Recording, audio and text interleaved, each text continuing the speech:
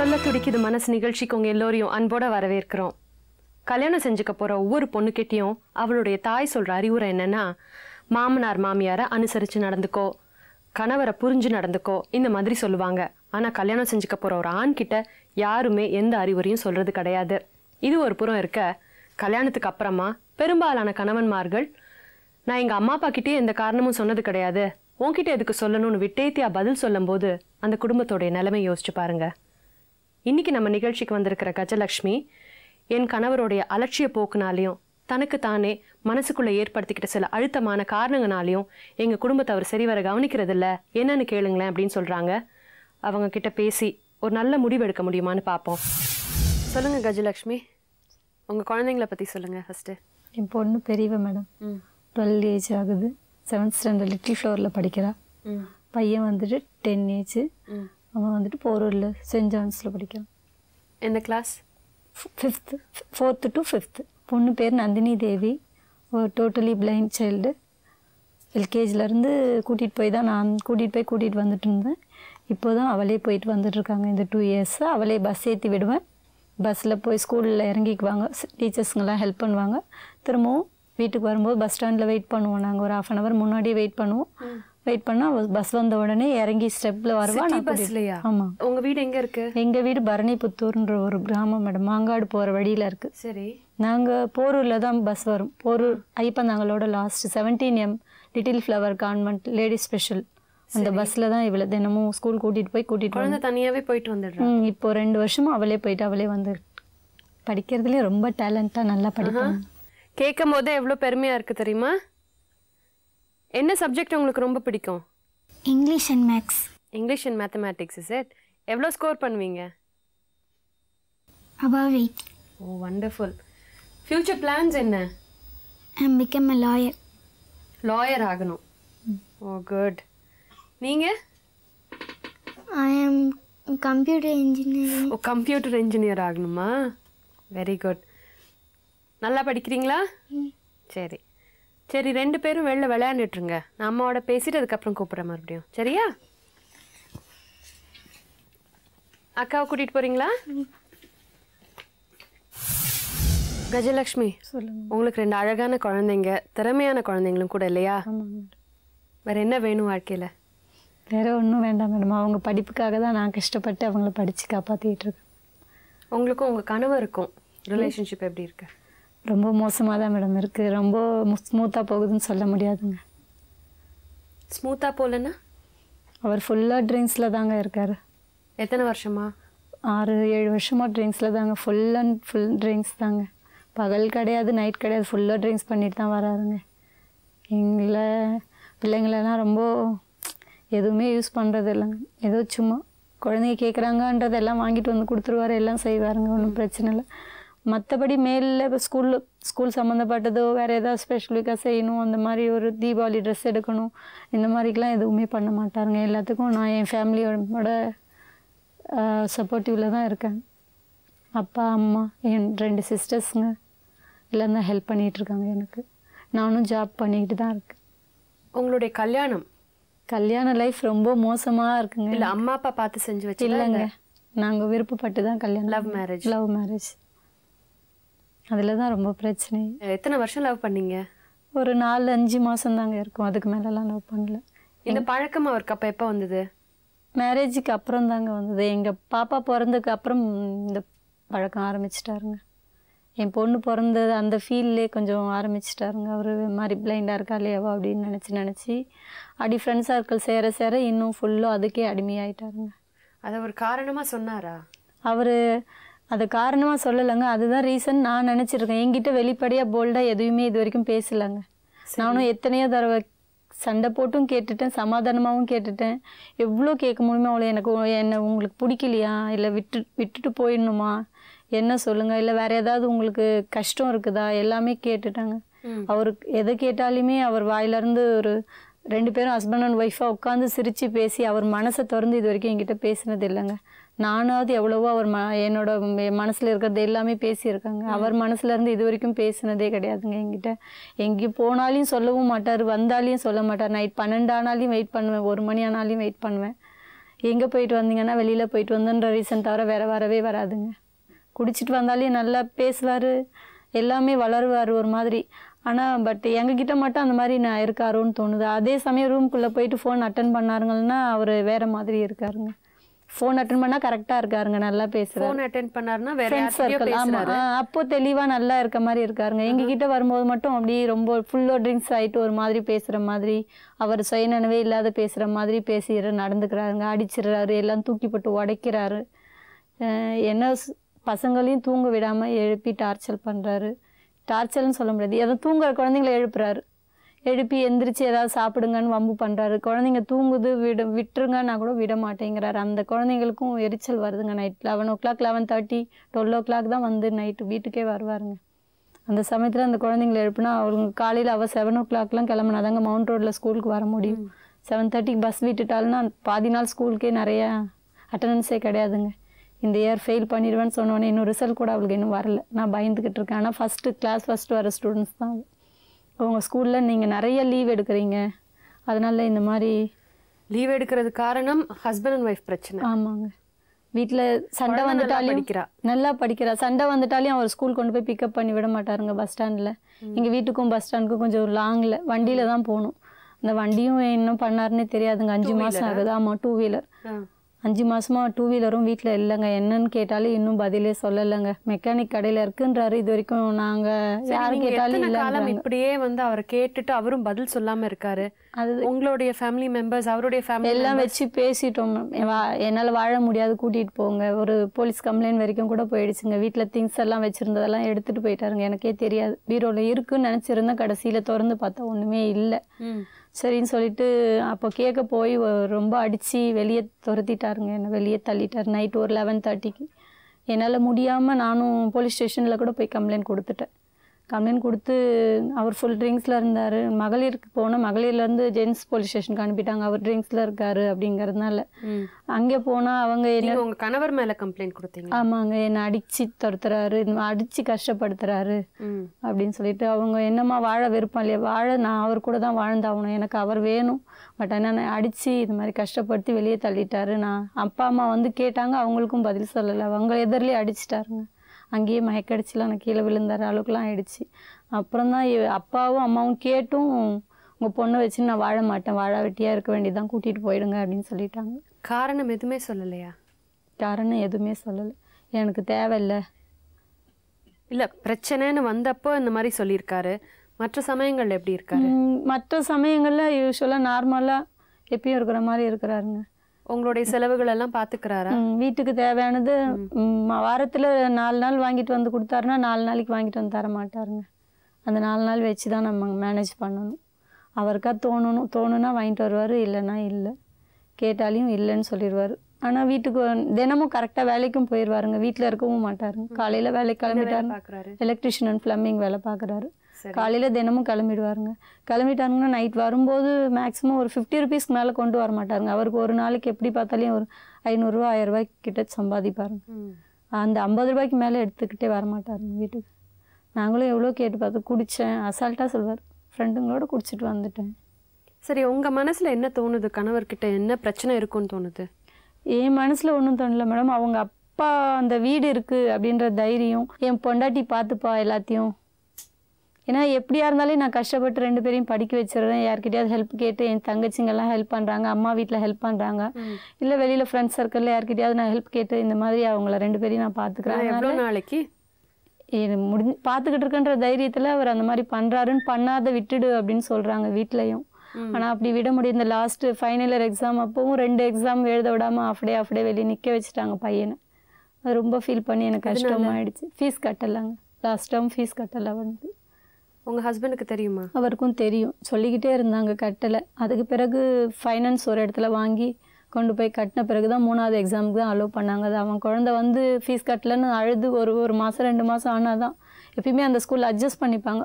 இவர் இந்த மாதிரி இருக்காருன்றது அவங்களுக்கும் தெரியும். இடையில ஒரு தடவை டிசி கேட்டு ட்ரிங்க்ஸ் பண்ணிட்டு போய் வம்பு பண்ணியிருக்காருங்க அவங்கக்கிட்ட. பசங்களை படிக்க வைக்கணுன்றது தான் எனக்கு ஒரே எம். என் லைஃப் பற்றி இனி ஒன்றுமே இல்லை. என் 2 குழந்தைங்களும் காப்பாற்றணும். அதுக்காக நான் எது செய்யணும்னு நினைக்கிறனோ எல்லாம் செய்கிறேன் மேடம்.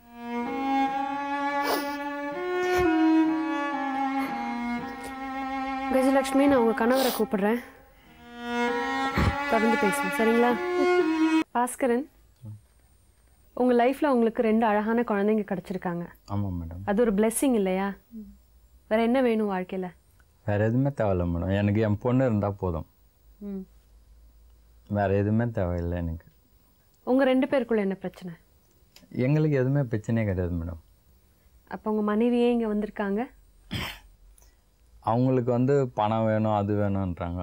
எனக்கு 2 குழந்தைங்க இருந்தால் அது போதும். அப்போ பணம் வேணாம்மா? பணம் வேணும்னா தேவைகளை பூர்த்தி செஞ்சுக்கிறதுக்கு பணம் வேணும், அப்படிதானே? அதிகமாக ஆசைப்படக்கூடாது மேடம், எதுக்குமே சரி.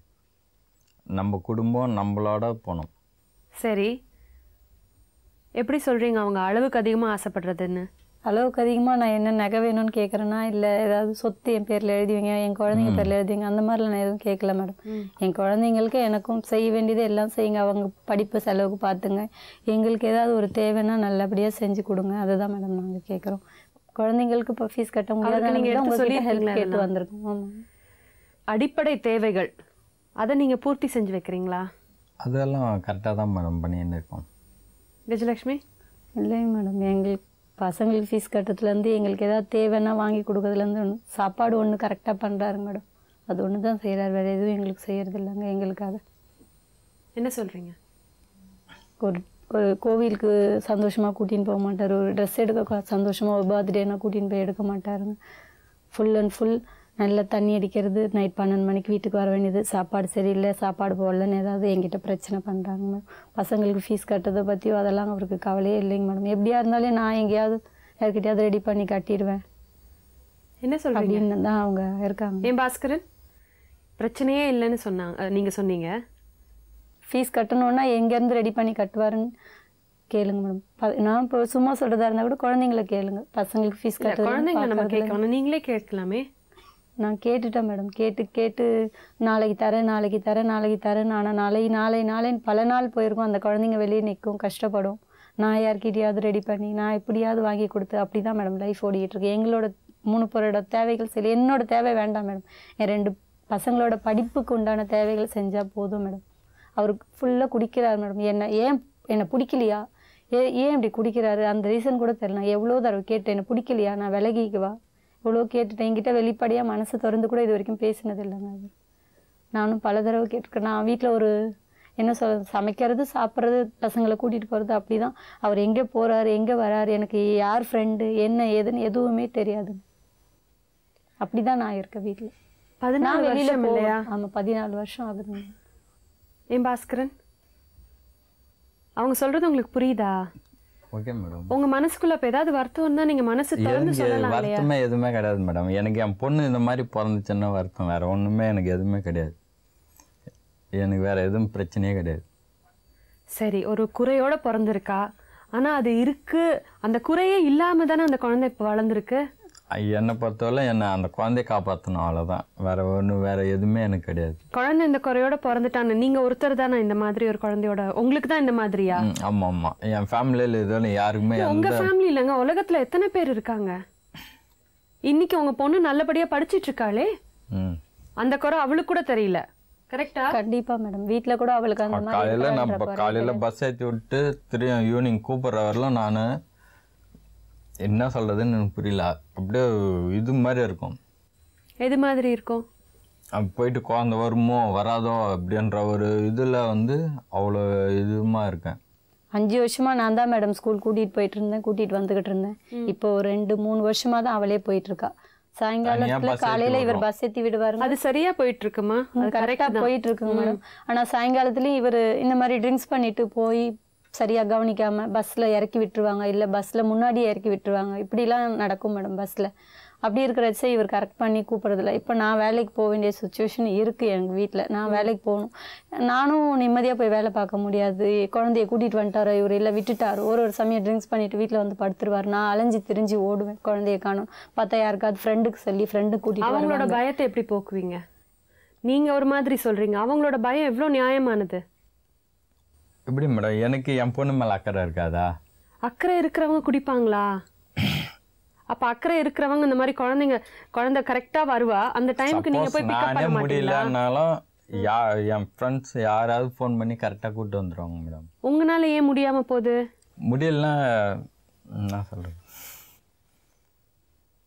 அவர் ட்ரிங்க்ஸ் பண்ணிட்டு தான் மேடம் இருக்கிறாரு. எனி டைம் நான் சாப்பிடுவேன், இல்லைன்னு சொல்ல மேடம், எப்பயுமே சாப்பிடுவேன். உங்களுடைய பொறுப்புகளை நீங்கள் ஒழுங்காக பார்த்தீங்கன்னா அந்த குழந்தை ஹாஸ்டல் போகிறேன்னு இப்போது சொல்லிட்டு இருக்கா மேடம். இவர் ஒத்துக்க மாட்டேங்கிறாரு. ஏன்னா பாதி நாள் லீவ் ரெண்டு பேருக்குள்ள எங்களுக்கு பிரச்சனைனால குழந்தைங்க நிறைய லீவ். ஆமாங்க மேடம், நிறைய லீவ் ஆகிடுதுங்க. அவருக்கு எனக்கும் பிரச்சனை ஆகிடுச்சிங்கன்னா அவர் ஸ்கூலுக்கு எடுத்துகிட்டு போய் ஏற்றி விட மாட்டாருங்க பஸ்ஸில். ஒரு சமயம் கொஞ்சம் 5 நிமிஷம் 10 நிமிஷம் லேட் ஆகிடுச்சிங்கன்னா பஸ் போயிடுவோங்க.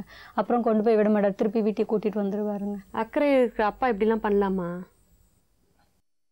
பாப்பா லேட்டாலாம் ஏற்றுனதே கிடையாது பஸ்ஸில். இங்கே அதை மட்டும் இப்போ சொல்லாதீங்க, அது ஒரு உதாரணம் தான் சொல்கிறாங்க அவங்க. உங்கள் லைஃப் as such. நான் 5 வருஷமாக கூட்டிகிட்டு தான் மேடம் போயிட்டு இருந்தேன். அப்போ என்ன இவர் தான் பிக்கப் பண்ணி கொண்டு போய் விடுவாருங்க. காலையில் டிஃபன், மத்தியானம் லஞ்சு, எல்லாமே அவளுக்கு தண்ணி, ஏதாவது ட்ரெஸ்ஸஸ்ஸு, சப்போஸ் யூரின் போயிட்டா இல்லை எதாவது அது மாதிரி ஏதாவது ஆகும், எல்லாமே A to Z கொண்டு போய் மரத்தடி நிழலில் உட்காந்துருப்போம் மேடம். லிட்டில் ஃப்ளவர் கான்வென்ட் எங்களுக்குன்னு சில இடங்கள் கொடுத்துருக்காங்க. அங்கே தான் உட்காந்து நாங்கள் பொழுத போக்கணும். இந்த மாதிரி இன்னும் நிறைய பேரண்ட்ஸுகள் உட்காந்துருக்காங்க அந்த இடத்துல. அங்கேயே உட்காந்துருந்து அங்கேயே டைலரிங் கிளாஸ் கற்றுக்கிட்டு அங்கேயே ஃபேஷன் டிசைனிங் கற்றுக்கிட்டேன் நான் அந்த இடத்துல. டீச்சர்ஸுங்க ப்ளவுஸ் எல்லாம் ஸ்டிச் பண்ணி ரொம்ப யூஸ்ஃபுல்லாக எங்களோட பிரின்சிபால் அவங்க நல்ல முறையில் எங்களுக்கு இதை பண்ணுங்க அதை பண்ணுங்கன்னு ரொம்ப சொல்லிட்டு, தூங்காதீங்க, வெட்டி கதை பேசாதீங்கன்னு சொல்லுவாங்க மேடம். நான் அங்கேயும் பார்ட் டைம் கொரியர் ஆஃபீஸில் என் தங்கச்சி தெரிஞ்சவங்க மூலயமா அங்கே பார்ட் டைம் வேலையும் பார்த்தேன். ஒரு நாளைக்கு 30 ரூபாய் பஸ் ஃபேர் ஆகிடுங்க எனக்கு. பஸ் அண்ட் ஆட்டோ, எங்கள் ஊருக்கு பஸ்ஸு வேறு சரியாக கிடையாதுங்க. அப்படியும் ஒரு நாள் கொடுப்பாரு, ஒரு நாள் கொடுக்க மாட்டாருங்க. நான் ஒரு ப்ளவுஸ் ஸ்டிச் பண்ணுவேன், அதை வாங்கி வச்சுப்பேன். அப்படி மெயின்டைன் பண்ணிட்டு தான் நான் வந்துருக்கேன். இன்னும் வரைக்கும் எங்களுக்கு ஃபுல்லாக க்ளீனாக பண்ணணும்னு அவருக்கு அது தோணலைங்க. கேட்டால் எனக்கு கஷ்டம், நான் குடிக்கிறேன், என் பொண்ணு இப்படி இருக்கா அப்படின்னு சொல்லி அதை தான் ரீசன். இன்னைக்கு எங்கள் முன்னாடி நீங்கள் நேரில் கேளுங்களேன், அவர் மனசில் என்னதான் இருக்குன்னு அவர் திறந்து சொல்ல. வெளிப்படையாக சொல்லவே மாட்டேன்றாரு மேடம். அதுதான் எங்களுக்கு பிரச்சனை.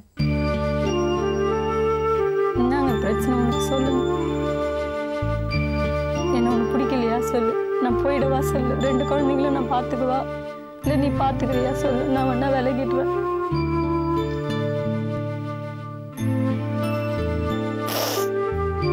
பாஸ்கரன் பதில் சொல்லுங்க. ஒன்றும் எதுவுமே பிரச்சனையே இல்லை மேடம். ஒன்றும் பிரச்சனையே இல்லைன்னா உங்க மனைவி ஏங்க இவ்வளோ வருத்தப்பட்டு அழணும்?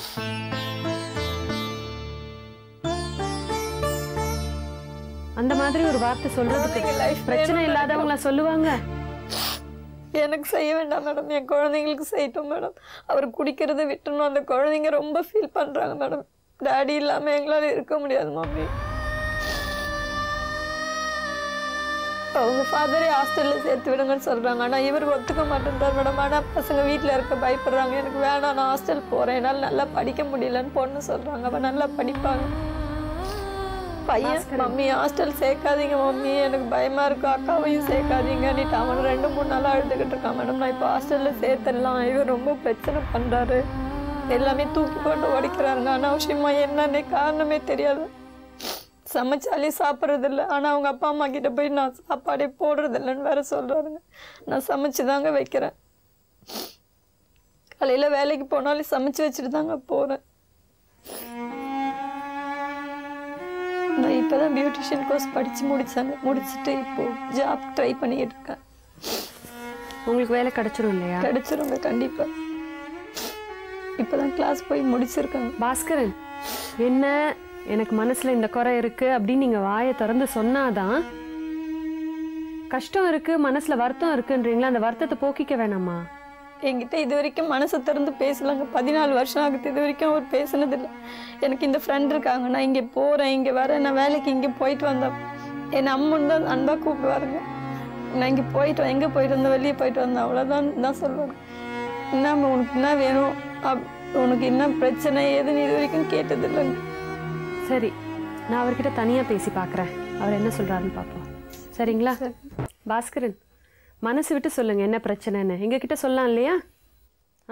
எந்த பிரச்சனையுமே இல்லை மேடம் எனக்கு. அப்போ இவ்வளோ தூரம் வந்திருக்கவே வேணாமே. எனக்கு வந்து எங்கள் அப்பா அம்மாவெல்லாம் நல்லா பார்த்துக்கணும், அவ்வளோதான் மேடம். யார் பார்த்துக்கணும்? என் ஒய்ஃப் நல்லா பார்த்துக்கணும். இப்போ நல்லா பார்த்துக்கலன்னு சொல்கிறீங்களா? அப்போது நான் தனியாக தான் இருக்கேன். இப்போ அப்பா அம்மா 2 பேர் இருக்காங்க, நான் தனியாக தான் இருக்கேன். தனியானா நீங்கள் எங்கே இருக்கீங்க? ஒரே வீட்டில் தனியாக, ஒரே வீட்லேயே தனியாக இருக்கும். மாடியில் வீடு கட்டின்னு மேலே இருக்கும். சரி, உங்கள் அம்மா அப்பா கீழே இருக்காங்க. கீழே இருக்காங்க. சரி, அவங்கள பார்த்துக்கணும், அவங்கள சந்தோஷமாக வச்சுருக்கணும், அவ்வளோதான்.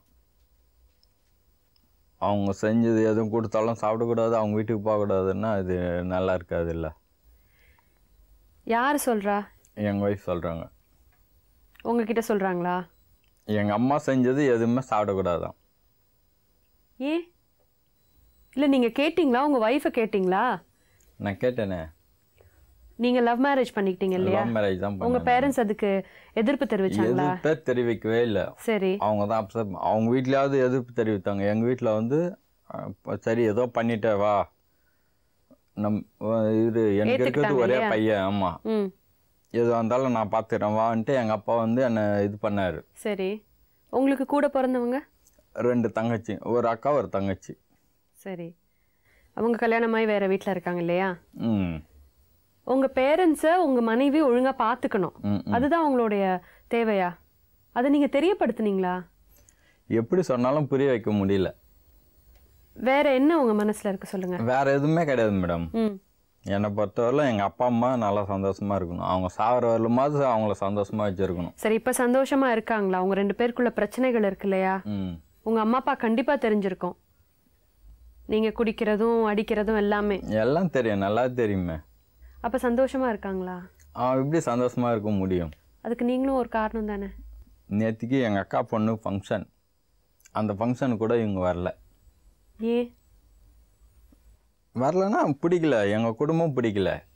இது இப்போவா இல்லை எப்பயுமே இப்படி தான் இருந்திருக்கா? எனக்கு தெரிஞ்சு நான் கல்யாணம் பண்ணதுலேருந்து 14 வருஷமாக நான் தனியாக தான் இருக்கேன், அப்பா அம்மாவை விட்டு. நான் இருக்கிறது ஒரே பையன்தான். 14 வருஷமாக இந்த இது வரலாம் தனியாக தான் இருக்கேன். சாப்பிட்டியா எதுவுமே கேட்கறது கிடையாது, அம்மா அப்பாவும் கேட்கறது கிடையாது. நீங்கள் கேட்குறதுலையே உங்கள் ஒய்ஃப் கேட்குறது இல்லையா? நான் என்ன கேட்கறதில்ல, நான் கேட்டால் எங்கள் ஒய்ஃபுக்கு கோவப்படும். சரி, அவங்க அப்படி கோவப்பட்டதுனால நீங்கள் சரி அவ போக்கிலே போவோன்னு எதுவும் பண்ணீங்களா? எங்கள் ஃபேமிலி பார்த்தாலே பிடிக்கல. அவங்க ஃபேமிலின்னா பசங்களை அவங்க அம்மா வீட்டில் வர்றது, எங்கள் வீட்டில் போயிட்டு எதனா கொடுத்தா சாப்பிடக்கூடாது. உங்கள் ஒய்ஃப் உங்கள் மேலே ரொம்ப பொசசிவாக இருக்காங்களோ? பாசம் அதிகம். ம், அதனால் எது பண்ணாலும் அதுக்கு அப்படியே வெறித்தனமாக இருக்குது. சரி, நீங்கள் இவ்வளோ சொல்கிறீங்க இல்லையா, அவங்களுக்கு இந்த மாதிரி இருந்தால் நமக்குள்ளே சந்தோஷம் போயிடும், அந்த மாதிரி என்றைக்கும் பேசியிருக்கீங்களா மனசு விட்டு? ஆனால் அவங்க சொல்கிறது எல்லாமே இது வரைக்கும் அவர் மனசு விட்டு பேசினதில்ல. எனக்கு அதுக்கு வந்து என் மேலே பாசம் அதிகம், வெறித்தனமான பாசம். அப்பா அம்மாவோட என் மேலே அவங்க அப்பா அம்மாவோட என் மேலே பாசம் அதிகம். ம், நான் யார் கையிலையும் பேசக்கூடாது, அவகிட்ட தான் பேசணும், அந்த மாதிரி வெறித்தனமாக இருக்கா என் மேலே. எல்லாம் எதுவுமே கண்டுக்க மாட்டேன், அது வேறு விஷயம். நான் எங்கே போகிறேன் வரேன்லாம் கூட தெரியும், அதுக்கு எங்கேயும் போக மாட்டேன் வர மாட்டேன்னா தெரியும். இருந்தாலும் என் மேலே வெறித்தனமான ஒரு இது வச்சுருக்கா, பாசம். அந்த பாசத்தில் வந்து என்ன பண்ணுறேன் ஏது பண்ணுறேன்னே அதுக்கு தெரிய மாட்டேங்குது. இந்த பிரச்சனை ஒரு பக்கம் இருக்க, உங்களுடைய வருமானம் நீங்கள் அது கூட ஒழுங்காக கொடுக்குறது இல்லையாமே. எவ்வளோ சம்பாதிப்பீங்க ஒரு நாளைக்கு? ஒரு 500 ரூபா வரும் மேடம் ஒரு நாளைக்கு, அவ்வளோதான். இல்லை, 1000 ரூபா வந்தால் 500 to 1000 வரும், அதில் 50 ரூபா தான் என் கையில் வரும் அப்படின்றாங்க. 1000 ரூபா வந்தாலும் 1000 ரூபா வீட்டுக்கு போகிறதில்ல, அது காலி ஆகிட்டோம், அவ்வளோதான். எப்படி காலியாகும் சொல்லுங்க? ஃப்ரெண்ட்ஸோட சேர்ந்து நான் செலவு பண்ணுறேன் மேடம், அவ்வளோதான். உங்கள் குடும்பத்தை யார் பார்த்து பார்ப்போம்? எனக்கு ஃப்ரெண்ட்ஸ் எல்லாம் நல்லா ஹெல்ப் பண்ணுவாங்க, ஃப்ரெண்ட்ஸுக்காக நான் நல்லா செலவு பண்ணுறேன், அவ்வளோதான். இல்லை இல்லை, எவ்வளோ காலம் போகும் இப்படி? ஹெல்ப் பண்ணுவாங்கன்னா ஆபத்தில் தானே ஹெல்ப் பண்ணுவாங்க. எங்கள் அப்பா அம்மா இருக்கிற வரலாம் என் ஃப்ரெண்ட்ஸுக்கு நான் செலவு பண்ணுவேன். உங்கள் அப்பா அம்மா இருக்கிற வரைக்கும்? சரி. அவங்க போனதுக்கப்புறம் நான் வந்து அக்கா தங்கச்சிங்களுக்கு செலவு பண்ணணும், சேர்த்து வைக்கணும் அப்படின்றது நான் யோசிப்பேன். சரி. அது வரல எனக்கு பிரச்சனையே கிடையாது, அவங்க இருக்கிற வரலாம். உங்கள் குழந்தைங்கள யார் பார்த்து பார்ப்போம்? குழந்தைங்கள நான் எதுவுமே வைக்கிறதே இல்லையா, நல்லா வாங்கி தருவேன். நான் டெய்லியும் 30 ரூபா 50 ரூபா கேட்டால் கூட 100 ரூபாய்க்கு கேட்டால் கூட 200 ரூபாய்க்கு நான் செலவு பண்ணிட்டு போயிட்டே இருப்பேன். அப்போ ஏன் ஸ்கூல் ஃபீஸ் கட்டலைன்றாங்க? அது ஒரு குழந்தை வந்து எக்ஸாம் எழுத நாள் விடாமல் வாசலில் நிற்க வச்சுருக்காங்க. பையனும் அப்படி தான் இருக்கான், பொண்ணும் அப்படி தான் பண்ணாங்க. யாருனால பண்ணாங்க? அம்மா அப்பாவுக்கு பண்ணணும், ஃப்ரெண்ட்ஸுக்கு பண்ணணும், என் சிஸ்டர்ஸ்க்கு பண்ணணும்னு சொல்கிறீங்க. என் ஒய்ஃப் உங்களை நம்பி வந்த ஒரு லேடி என்னோடய குழந்தைங்களுக்கு பண்ணணும்னு இது வரைக்கும் சொல்லலை பாஸ்கரன். உங்கள் சிஸ்டர்ஸ்க்கு அவங்க ஃபேமிலி இல்லையா பார்த்துக்கிறதுக்கு? இருக்காங்க மேடம். உங்களுடைய அம்மா அப்பா அவங்களுடைய தேவைகள்லாம் இப்போ யார் பார்த்துக்கிறா? அம்மா அப்பா தேவைக்கு யார் பண்ணணும்? நான் பண்ணணும். நான் பண்ணாத பட்சத்தில் அவர் சம்பாரித்து போயிட்டு சம்பாதிச்சுன்னு வந்து அவர் பார்த்துக்கிறார் ஃபேமிலியை. அவரால் பார்த்துக்க முடியுது இல்லையா? உங்கள் அப்பானால பார்த்துக்க முடியுது. இந்த வயசுலேயும் உங்கள் அப்பா அவருடைய பொறுப்புகளை பார்த்துட்டு தானே இருக்காரு. அப்போ பாஸ்கரன் எப்படி இருக்கணும் சொல்லுங்க. எனக்கு என் பொண்ணு இந்த மாதிரி இருக்கிறதுனா பிரச்சனை மேடம், வேற எதுவுமே கிடையாது மேடம். இல்லைங்க, குழந்தை நல்லா இருக்கா, ஒரு குறையும் இல்லை, நல்லா படிக்கிறா, நல்லா மார்க்ஸ் எடுக்கிறா மேடம். இப்போ இதுவரையிலும் குழந்தைலேருந்து இவ்வளோ நேரம் வளர்ந்தது தெரியல. இதுக்கு மேலே அதை வளர்த்து ஒரு ஆளாக்கணும் போது யோசிக்கணும் இல்லை மேடம்? சரி, அது நல்லபடியாக யோசிக்கலாம்ல. ஒரு நாளும் பஸ் ஏற்றி விட்டு காலையில் ஏற்றி விட்டோம்னா அது போய் ரிட்டர்ன் வர வரலும் உயிர் கையில் பிடிச்சின்னு உக்காந்து வரோம். வருமோ வராதோ திரு நம்ம ஓடணுமோ, பாதி வேலை எங்கன்னா தான் போகிற ஒரு இறங்கிட்டுன்ட்டாங்கன்னா தெரியுமுங்களா? ஜெமினி பிரிட்ஜிலேருந்து வருது, இதுதான் போகிறவருன்னு வடப்பயனில் இறக்கி விட்டாங்கன்னா அந்த குழந்தை எங்கே போகுது எங்கே வருதுன்னு தெரியுதுங்களா? ஒரு நாளும் அப்படியே உயிரை கையில் பிடிச்சின்னு உக்காந்து வரோம், அந்த பஸ் வருமோ வராதோ அப்படின்ட்டு. பாஸ்கரன், உங்களுடைய பயம் தேவையற்றது. ஏன்னா 2 வருஷமாக அவங்க குழந்தை போயிட்டு வந்துட்டுருக்கா. அது ஸ்பெஷல் பஸ், இந்த ஸ்கூலுக்காகவே அவங்க அதை ஏற்பாடு செஞ்சுருக்காங்க. ஒரு நாள் சிக்னல்லே போகிற சிக்னல்லே இறக்கி விட்டுறாங்க, இங்கேருந்து ஓடுறோம். நீங்கள் அந்த ஸ்கூல் அத்தாரிட்டிஸ் கிட்ட பேசலாமே, பிரின்சிபல் கிட்ட, டீச்சர் கிட்ட. இந்த மாதிரி குழந்தைங்களுக்காக தானே அவங்க இருக்காங்க. கேட்டால் பஸ் இங்கே தான் நிற்கும் இறக்கோ அப்படின்றாங்க. ஒரு நாள் லேட் ஆயிடுச்சு, எப்பயுமே ஒரு 5 நிமிஷம் லேட் ஆயிடுச்சுன்னா போய் உடனே கம்ப்ளைண்ட் பண்ணி நாலுலேருந்து பேரண்ட்ஸ் வந்தால் பஸ்ஸில் ஏற்றுங்க, இல்லைன்னா வராதிங்க அப்படின்றாங்க. அந்த மாதிரி பிரச்சனை இருக்குது அந்த ஸ்கூலில்.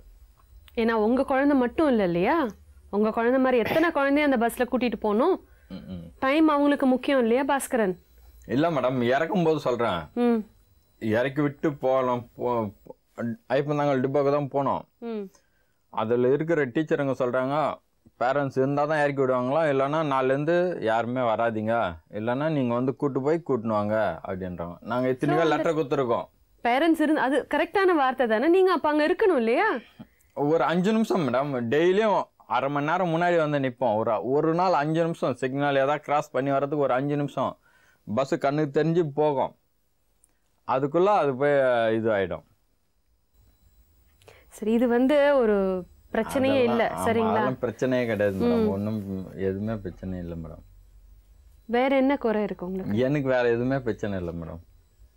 கெரியரில் அவங்க நல்லா அச்சீவ் பண்ணுறதுக்கு ஃபஸ்ட்டு என்னோட வாழ்த்துக்களை சொல்லி ஆரம்பிச்சுக்கிறேன். ஃபஸ்ட்டு என்ன சொல்ல விரும்புகிறேன்னா, நந்தினிக்கு வந்து சின்ன வயசாக இருக்கனால அவங்களுடைய பேரண்ட்ஸோட பங்கு வந்து ரொம்ப முக்கியத்துவம் வாய்ந்தது. பேரண்ட்ஸ் வந்து நந்தினி தேவி, அதாவது எப்படி ஒரு சைட்டட் சில்ட்ரன், அதாவது ஒரு கண் பார்வையுடைய இல்லைன்னா ஒரு ஊனமில்லாத குழந்தை இருந்தால் இந்த குழந்தை நாளைக்கு நல்ல ஒரு ஜாப்ல இருப்பாங்க அப்படின்ற ஒரு மோட்டிவேஷன், அதாவது ஒரு நம்பிக்கை வரும். ஒரு குழந்தைனால இந்த குழந்தை நல்லா நாளைக்கு நல்ல வேலை பார்த்து நம்மளையும் பார்த்துப்பாங்க, நமக்கு பெருமை சேர்த்து தருவாங்க. ஸோ அதே ஒரு நம்பிக்கை வந்துட்டு ஃபஸ்ட்டு இந்த நந்தினி தேவி மேலேயும் அவங்க பேரண்ட்ஸ்க்கு இருக்கணும் அப்படின்றத நான் கேட்டுக்கிறேன். அதாவது இந்த சொசைட்டியில் அவளாலையும் கான்ட்ரிபியூட் பண்ண முடியும், கண்டிப்பாக she can play an important role in the society அப்படின்ற ஒரு மோட்டிவேஷன் வரணும். அண்ட் என்ன சொல்லிக்க விரும்புகிறேன்னா, இந்த சின்ன வயசில் ஃபஸ்ட்டு பேரண்ட்ஸ் வந்து அவங்க வந்து குழந்தைய பார்த்து பரிதாபப்படக்கூடாது. அண்ட் ஏன்னா அப்படி பரிதாபப்படுறப்பட அந்த நந்தினி தேவிக்கும் ஒரு செல்ஃப் பிட்டி வரலாம், அதாவது சுய பச்சாதாபம் இருக்கக்கூடாது அப்படின்னு சுய பச்சாதாபம் வரவிடக்கூடாதுன்றது பேரண்ட்ஸோடைய முக்கியமான ஒரு கடமை. இன்னைக்கு எஜுகேஷன் லெவலில் பார்த்தீங்கன்னா நிறைய அட்வான்ஸ் டெக்னாலஜி, அதாவது பிரெயில் சிஸ்டம் பற்றியெல்லாம் கேள்விப்பட்டிருப்பீங்க. அண்ட் ஐ ஹர்ட் நந்தினி வந்துட்டு லிட்டில் ஃப்ளவர் கான்வென்ட்டில் படிக்கிறாங்கன்றது. ஸோ அது ரொம்ப என்ன சொல்கிறது, நல்ல விஷயம். ஏன்னா நானும் அந்த ஸ்கூலில் தான் படித்தேன். நான் இன்னைக்கு வந்து லா முடிச்சிருக்கேன், பிஏபிஎல் ஆனர்ஸ் முடிச்சுட்டு PG diploma in business loss முடிச்சிருக்கேன். அண்ட் நான் இப்போது மாஸ்டர்ஸ், அதாவது labour and administrative law ML வந்துட்டு ஃபைனல் இயர் பண்ணிகிட்டு இருக்கேன். ஸோ இன்னைக்கு அலகாபாத் பேங்க்கில் இப்போ ப்ரொபேஷனரி ஆஃபீஸராக ஒர்க் பண்ணிகிட்டு இருக்கேன். ஸோ நான் இந்த அளவுக்கு வர்றதுக்கு வந்து எங்கள் பேரண்ட்ஸ், அதாவது எங்கள் பேரண்ட்ஸும் எங்கள் ஸ்கூலும் தான் எனக்கு ரீசன். ஏன்னா இந்த ஸ்கூல் வந்து எனக்கு ரொம்ப நல்லா ட்ரெயின் பண்ணாங்க, நல்ல மோட்டிவேஷன் கொடுத்தாங்க. எல்லாமே மொபிலிட்டிலேருந்து, அதாவது இண்டிபெண்ட்டாக போயிட்டு வர்றதுலேருந்து, எஜுகேஷன்லேருந்து, பிரெயில் சிஸ்டம், கம்ப்யூட்டர்ஸ் எல்லாமே டீச் பண்ணாங்க.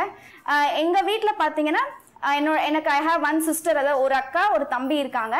ஸோ அவங்களும் வந்து என்ன மாதிரி விஷுவலி இம்பேர்டு தான். பட் எங்கள் பேரண்ட்ஸ்க்கும் இனிஷியலாக இந்த மாதிரி சேலஞ்சஸ்லாம் இருக்க தான் செஞ்சுது. பட் அவங்க வந்து ஒரு கான்ஃபிடென்ஸோட, அவங்களுக்கும் ஒரு கான்ஃபிடென்ஸ் இருந்தது, அது எங்கள் மேலேயும் ஒரு கான்ஃபிடென்ஸ் இருந்தது அவங்களுக்கு. ஸோ அதனால இப்போ இன்னைக்கு நாங்கள் 3 பேருமே வந்து பேங்க்ல ஒர்க் பண்ணிட்டு இருக்கோம், வெவ்வேறு பேங்க்ல ஒர்க் பண்ணிட்டு இருக்கோம். அவங்க என்ன மாதிரியான இன்ட்ரெஸ்ட் இருக்குதோ அதுக்கேற்ற மாதிரி பேரண்ட்ஸ் வந்து அவங்கள கண்டிப்பாக ஸ்கூல் மோட்டிவேட் பண்ணுவாங்க. அண்ட் பேரண்ட்ஸும் அவங்கள நல்லா மோட்டிவேட் பண்ணி ஃபர்ஸ்ட் பேரண்ட்ஸ் வந்து அவங்களுக்குள்ள நந்தினி தேவியை பற்றின ஒரு நம்பிக்கை வச்சு, அண்ட் மோரோவர் நந்தினி தேவிக்கும் அவங்க நம்பிக்கையை கொடுத்து வந்தாங்கன்னா அவ என்ன நினைக்கிறாளோ அதை அச்சீவ் பண்ண விரும்பலாம். அண்ட் இன்னொரு விஷயம் என்னன்னா, முன்னாடிலாம் வந்துட்டு அந்த காலத்துலலாம் பார்த்தீங்கன்னா டிசேபிள் பீப்புள்னாலே ஒரு அவேர்னஸ் இருக்காது. இப்போ வந்து அவேர்னஸ் வந்துக்கிட்டே இருக்கு. ஸோ நந்தினி தேவிக்கும் அவங்க பேரண்ட்ஸ்க்கும் நான் அதான் சொல்லுவேன், எப்போவுமே மற்றவங்கள சார்ந்து இருக்கணும்னு நினைக்கக்கூடாது. பேரண்ட்ஸ் இல்லாமலும் தனியாக மூவ் பண்ணுறதுக்கான அந்த தைரியத்தை பேரண்ட்ஸ் கொடுக்கணும். அவங்க தனியாக எங்கே வேணாலும் போயிட்டு வர்றதுக்கான ஒரு தைரியத்தை கொடுத்தா இன்னும் அவங்க வந்து லைஃப்பில் எந்த வித தடங்களும் இல்லாமல் அவங்க லைஃப்பில் அச்சீவ் பண்ணலாம். இப்போ உங்கள் ஒய்ஃபை நான் மறுபடியும் கூப்பிடுறேன். எங்ககிட்ட சொன்னதெல்லாம் அவங்க கிட்ட ஷேர் பண்ணிப்பீங்களா? மனசு விட்டு அவங்க கிட்ட சொல்லுவீங்களா? எங்க அப்பா அம்மா சந்தோஷமா இருக்கணும், அவ்வளவுதான். சரி, இப்போ நான் அவங்கள உள்ள கூப்பிடுறேன், அவங்க கிட்ட மனசு விட்டு சொல்லுவீங்களா? இதெல்லாம் எல்லாம் ஓப்பனாக தான் பேசுறேன். நான் எப்பயுமே மனசுக்குள்ள ஒன்று வெளியே ஒன்றும் சொல்லவே மாட்டேன். கஜலக்ஷ்மி, உங்க கணவர் சில விஷயங்கள் எங்ககிட்ட ஷேர் பண்ணாரு. பாஸ்கரன், நீங்க அதை உங்க ஒய்ஃப் கிட்ட சொல்றீங்களா? சொல்லுங்க. இல்லை மேடம், சொல்லுங்க மேடம். சில விஷயங்கள் சொன்னாருமா, அதுதான் என்னோட மனசுல இருக்க குறை. இது வரைக்கும் நீங்க சொன்னதில்லை, இப்பயாவது நீங்க சொல்லலாம் இல்லையா? நீங்க கேளுங்க மேடம், நீங்களே சொல்லுங்க மேடம். சொல்லுங்க, என்னன்னு சொல்லுங்க. எனக்கு எந்த பிரச்சனையும் இல்லை மேடம். எங்க அப்பா அம்மா நல்லா பார்த்துக்கணும், அவ்வளோதான் மேடம். ஆன்லைன்லேருந்து என்ன வரலாம் பார்த்துக்கணும்னா எப்படிங்க மேடம்? ஃபுல்லாக குடிச்சிக்கிட்டு அவங்களுக்கு ₹1 கொடுக்காம போய் வீட்டுக்கும் கொடுக்காம இருந்தால் எப்படிங்க மேடம் அப்பா அம்மாவுக்கு? அப்பா இன்னைக்கு வெளியே போய் செங்கல்பட்டில் வாரத்துக்கு 5 நாள் 6 நாள் ஸ்டே பண்ணி சாட்டர்டே நைட் தான் வராருங்க, சண்டே ஒரு நாள் தான் வராரு. அவர் ஃபீல் பண்ணுறவராக இருந்தால் என்ன செஞ்சுருப்பாரு நீங்களே சொல்லுங்கள் மேடம். நான் கொடுக்க வேண்டாம்னு சொன்னதே கிடையாதுங்க, அதையும் கேளுங்க. நான் கொடுக்க வேண்டாம் உங்கள் வீட்டுக்குன்னு நான் இது வரைக்கும் சொல்லியிருக்கேனான்னு கேளுங்க. கொடுங்கன்னு சொல்லி தான் நான் நிறைய தடவை சண்டை போட்டிருக்கேன் மேடம். அவங்க அம்மாவுக்குன்னு இது வரைக்கும் ஒரு சாரீ எடுத்து கொடுத்தது கிடையாதுங்க. நான் 14 வருஷம் ஆகுதுங்க. வீடு கிரக பிரசவம் அன்னைக்கு கூட நான் என்னோட முயற்சியில் கஷ்டப்பட்டு என் தம்பிக்கிட்டேருந்து ரிங் வாங்கிட்டு வந்து வச்சு நான் அந்த ஃபங்க்ஷன் இது பண்ணேங்க. சரி வீடு கட்டிட்டோம், கஷ்டப்பட்டு பண்ணுறதுக்கு கூட பைசா இல்லையேன்னு சொல்லிட்டு அவங்க 2 பேருக்கு ட்ரெஸ் எடுத்து தரணும்னுட்டு கட்டாயப்படுத்தி நான் எடுத்தேன் மேடம். நான் எடுத்து கொடுத்தேனா இல்லையான்னு நீங்கள் கேளுங்க. அவர் இது வரைக்கும் செஞ்சது கிடையாதுங்க. நானும் அதுதான் ஃபஸ்ட்டு தடவை செஞ்சுருக்குங்க. எனக்கு அவர் கொடுத்தாதான் மேடம் நான் செய்ய முடியும். எனக்கு இது வரைக்கும் நீ வீட்டுக்கு செய்யின்னு என்கிட்ட கொடுத்துட்டு எல்லாம் எங்கள் அப்பா பார்த்துப்பார். எல்லாம் எங்கள் அப்பா. நேற்று அவங்க அக்கா பொண்ணு ஏஜ் அட்டன் பண்ண ஃபங்க்ஷன் கிட்டத்தட்ட 70,000 அவங்க அப்பா செலவு பண்ணியிருக்காரு. வயசானவர் மேடம். அவருக்கு என்ன சொல்கிறது, அவருக்கு வந்து ப்ரெஷர் இருக்குது, இந்த ப்ராப்ளம்லாம் இருக்குது. அப்படி இருந்துமே அவர் கடன் வாங்கி அவர் செஞ்சுருக்காருங்க மேடம். 70,000 நேற்றுக்கு ஃபங்க்ஷன் நடந்ததுங்க மேடம். இவர் அட்டன் பண்ணிட்டு வந்தார். எங்களுக்குள்ள பிரச்சனை அட்டன் பண்ணலை மேடம். அவங்க அக்காவோட ஹஸ்பண்ட் என்னை ஒரு மாதிரி தவறுதலாக பேசிட்டாருங்க. அதனால் எனக்கு அட்டன் பண்ண விருப்பம் இல்லை. பட் அவங்க என்னை கூப்பிடவும் இல்லை. பத்திரிக்கை அவர்கிட்ட வச்சு அவர்கிட்டே மட்டும் சொல்லிட்டு போயிட்டாங்க. நானும் விட்டுட்டேன். அவர் மட்டும் 5 o'clock வந்தாருங்க, கிளம்பி போனாருங்க. நான் ஒன்றுமே சொல்லலை. சரி அவங்க போகிறாரு, அவ்வளோதான். ஏன்னா அதுக்கும் ஒரு தடவை என்னை அடித்து பிரச்சனை பண்ணார். என் அக்கா வீட்டுக்கு நான் போவேன் அப்படின்னு சொல்லிட்டு. அந்த வாயாலே தான் அவங்க அக்கா வீட்டுக்கார ஃபோன் பண்ணி எப்படி நீ என் பொண்டாட்டி அந்த மாதிரி பேசலான்னு கேட்டார்.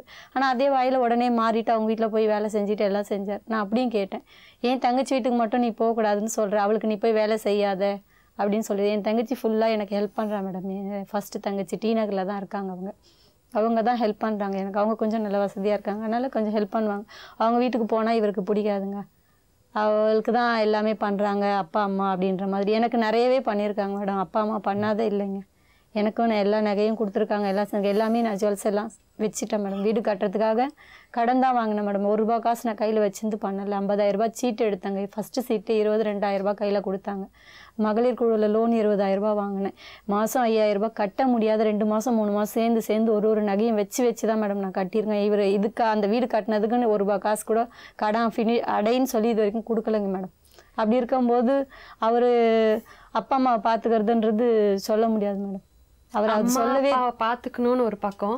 நீங்கள் வந்து ஆரம்ப காலத்துலேருந்து அவங்க வீட்டாரோட பழகக்கூடாது, பேசக்கூடாது, அவங்க கிட்ட இருந்து எதுவும் வாங்கக்கூடாது அப்படிலாம் ஒன்றும் இல்லைங்க மேடம். நாங்கள் 4-5 வருஷமாக ஜாயின்ட் ஃபேமிலியாக தான் மேடம் இருந்தேன். இவர் சம்பாதிச்சு அப்பவுமே வீட்டுக்கு கொடுக்கலங்க. அவங்க வீட்டில் எங்கிட்ட தான் கேட்பாங்க. அவங்க அப்பா அவன் சம்பளம் வாங்கிட்டு வந்து கொடுத்தானா, உங்ககிட்ட தான் கொடுத்தானா அவர் அப்பத்துலேருந்தே எங்கிட்ட காசு கொடுக்கலங்க. இந்த பிரச்சனைனால அவர் ஒன்றும் சொல்ல மாட்டாங்க மேடம். பின்னாடி லேடிஸ் கிட்ட தான் லேடிஸ் பேசுவாங்க. அப்போ எனக்கு சாப்பிடவே கஷ்டமாக இருக்கும். என்னை யாராவது சொல்லிட்டாங்கன்னா கூட நான் ரொம்ப கஷ்டப்படுவேன் மேடம். நான் சாப்பிடக்கூட மாட்டேன் அந்த மாதிரி. அப்படியே இருந்து எவ்வளோ தூரம் ரொம்ப வருத்தப்படுறதா சொல்றாரு. அவர் வருத்தப்படுறது சொல்ற அவரே தான் மேடம் காரணம். சம்பாரிச்சு அவர் அக்கா வீட்டுக்கு போக கூடாது, அக்கா அந்த அது இப்பதான் என்னோட ரிலேஷன்ஸ் யாரையுமே என்னோட சேரக்கூடாது. 10 வருஷமா அவங்க அக்கா வீட்டுல தான் மேடம் இருந்தேன். நான் இப்பதான் இப்படி மாறினேன் மேடம். இந்த 2 வருஷத்துல தான் மேடம் மாறினேன். ஏன்னா அந்த வீட்டுல எனக்கு ரைட்ஸ் இல்லை, என் பசங்களுக்கு உரிமை இல்லை. நீ வெளியே போன்னு அவங்க அப்பா அவங்க தங்கச்சி எல்லாமே இந்த மாதிரி சொல்றதுனால தான் இப்போ யார்கிட்டையும் பேசக்கூடாது.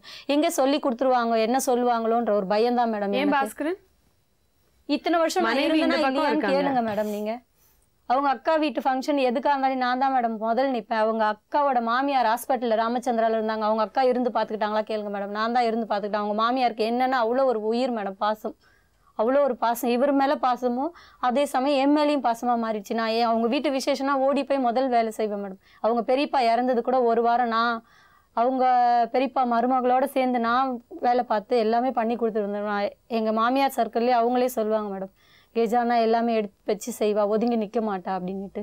நான் சேரக்கூடாதுன்னு நினைக்கல. இந்த 2 வருஷத்துல தான் மேடம் அவ்வளோ பகையானது. எனக்கு அந்த வீட்டில் ரைட்ஸ் இல்லை, என் குழந்தைங்களுக்கு ரைட்ஸ் இல்லை, உரிமை இல்லை அப்படின்னு பேச தான் அவங்கக்கிட்ட யார்கிட்டையும் பேச விருப்பம் இல்லை. பசங்களும் பேசுறது இல்லை மேடம். சாப்பிட்டாலும் என் பசங்கக்கிட்டே கேளுங்க. சாப்பிட்டுட்டு அவங்க லாஸ்ட்டாக கொண்டு வந்து கொடுத்தா மம்மி அவங்க சாப்பிட்டுட்டு கடைசியாக கொண்டு வந்து தராங்க, நீயே அதை வாங்கி சாப்பிட்றேன்னு அவள் என் பொண்ணே கேட்டிருக்கா மேடம். நீங்கள் அவளே கூப்பிட்டு வச்சு கூட நீங்கள் கேளுங்க. அவங்க அப்பா இருந்தாதான் மேடம் கொண்டு வந்து சிரிக்கிறதுக்கு என்ன இருக்கு பாஸ்கரன்? இப்போ இந்த 2 வருஷம் தான் மேடம் அவங்க கூட நான் அவங்க ஃபேமிலியோட மிங்கிள் ஆகக்கூடாதுன்னு சொல்லியிருக்கேன். இதுக்கு முன்னாடி நான் சொன்னதா கிடையாது. நீங்க கேட்டு கூட பாருங்க மேடம். அவங்க வீட்டு விசேஷம்னா எல்லாத்துக்கும் நான் முன்னாடி போய் நிற்பேன். அது உண்மையா இல்லையா நீங்க கேளுங்க. அதெல்லாம் கரெக்ட் தான் மேடம். எங்க அப்பா கூட எங்களை கூட கேட்க மாட்டாரு, இதுங்கிட்ட வந்து கேட்பாரு. சரி, இந்த 2 வருஷம் தான் அவங்க ஒரு கணக்கு சொல்றாங்க. நீங்க 14 வருஷமா குடிச்சிட்டு இருக்கீங்களே. 14 வருஷமா நான் தனியா தான் இருக்கேன். அப்பாக்குன்னு அம்மா அப்பாக்குன்னு நான் இதுவரையும் ஒரே ஒரு 10 ரூபா கூட காசு கொடுத்ததே கிடையாது. நான் சொல்லல. அவங்க கையை பிடிச்சி நிறுத்தினாங்களா? இல்லை, என்கிட்ட கொண்டு வந்து கொடுத்துட்டு என்கிட்ட கேட்டாருங்களா? இது வரைக்கும் அவர் சம்பாதிச்சு நான் இன்னைக்கு இவ்வளோ சம்பாதிச்சுன்னு கொடுத்த நாள் கிடையாது மேடம். இந்த 14 வருஷத்துல எனக்குன்னு ஒரு திங்ஸ் வாங்கி கடைக்கு கூட்டிட்டு போய் உனக்கு நான் வாங்கி தரேன் வா, இது வரைக்கும் ஒரே ஒரு தடவை ஒரு சுடிதார் எடுத்து கொடுத்துருக்காரு மேடம். கேளுங்க, அதுவும் போரூர்ல தான். நானே வருவேன் மேடம், டி நகர் வருவேன். தங்கச்சி அவள் ட்ரெஸ் எடுக்க போவா, கூட்டிட்டு போவா. எனக்கு பசங்களுக்கு எல்லாம் எடுத்து கொடுப்பாங்க. எங்கள் வீட்டில் எல்லாருமே எங்களுக்கு எடுத்து தருவாங்க. என் தங்கச்சிங்க 2 பேரும் எடுத்து தருவாங்க. அப்பா எடுத்து தருவார், சித்தப்பா எடுத்து கொடுப்பாங்க, எங்கள் மாமா கூட எடுத்து தருவாங்க மேடம். ஆனால் இவர் 200 ரூபா 300 ரூபா கொடுத்து இந்த காலத்தில் எப்படி மேடம் ட்ரெஸ் எடுக்க முடியும்? நான் அதில் 2 பேருக்கு ஆடி ஆஃபரில் தான் மேடம் நான் ட்ரெஸ் எடுப்பேன். தீபாவளி பொங்கலுக்கு நான் எடுக்கவே மாட்டேன் மேடம்.